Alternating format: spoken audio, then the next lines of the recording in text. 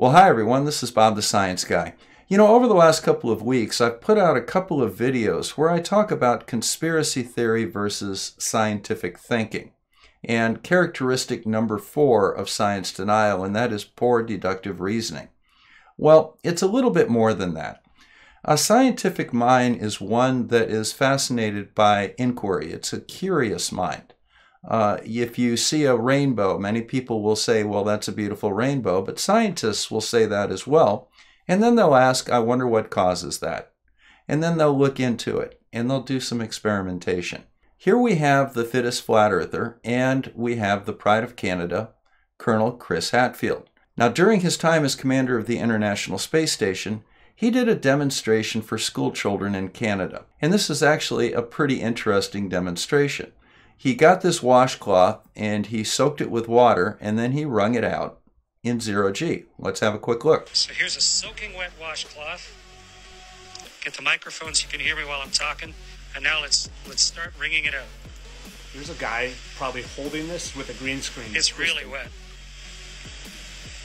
He's here with a green outfit on, twisting this. Now, I'm going to show you all the dogs in these bubbles in a second here.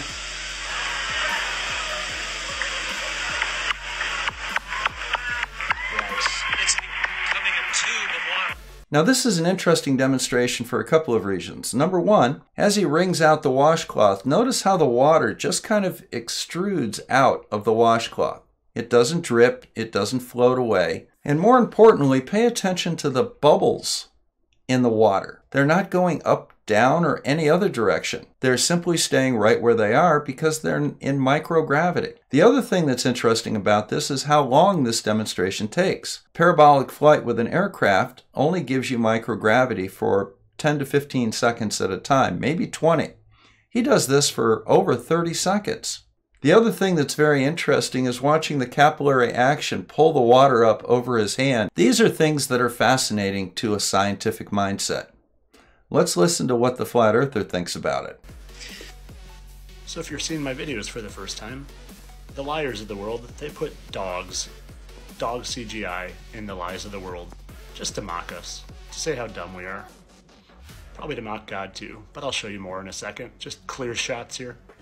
You know, maybe if I show people this daily, it'll catch on more than it is, but here's a dog. Here's its little lips and mouth and nose and eye. That's an intentional dog in their lies that they're up in the International Space Station. There's no International Space Station. Well, there's an International Space Station, but it's called an airplane up high in the sky, not in space. So while many of us that are watching this video are fascinated by the physics involved, he finds dogs in the bubbles because that's the sign of deceit by NASA. I really don't know what more to say about it. This is Bob the Science Guy. Follow me for more. I'll see you again soon. Take care.